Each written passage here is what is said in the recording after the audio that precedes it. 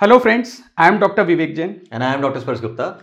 And we are very happy to announce that we are launching Mission NEET PG INI-CET 3.0. This is for the upcoming INI-CET November 2025 and students who are preparing for NEET PG 2026. As usual, the Mission NEET PG program is going to be quite comprehensive and structured. In Lab 1, there are 3 labs. In Lab 1, we are going with all the 19 subject complete course along with END. In Lab 2, there will be again a separate END for each of the subjects, again going to be live.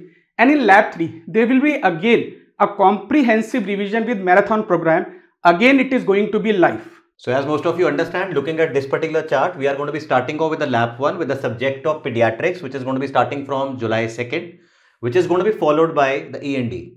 Now, most of you have heard about our END. END actually is a live test and discussion, which is going to test your conceptual knowledge that you have gathered through the class.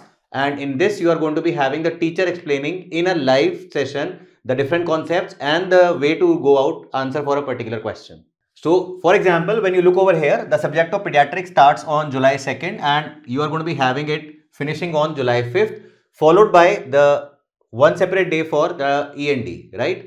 What you need to remember over here is that the timing for the classes is as per your convenience. Typically, the classes are likely to start from 5:30 p.m. in the evening, and that is how we are going to be going about for the rest of the subjects as well.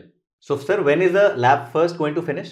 Sir, lab 1 is going to finish by October end, and then we are going to start with the revision marathon program for INI-CET November 2025. This is what is going to be followed by Lab 2, in which we are going to be then focusing on the NEET PG 2026. Okay students, the classes are starting from 2nd of July and see you live in the class. All the very best.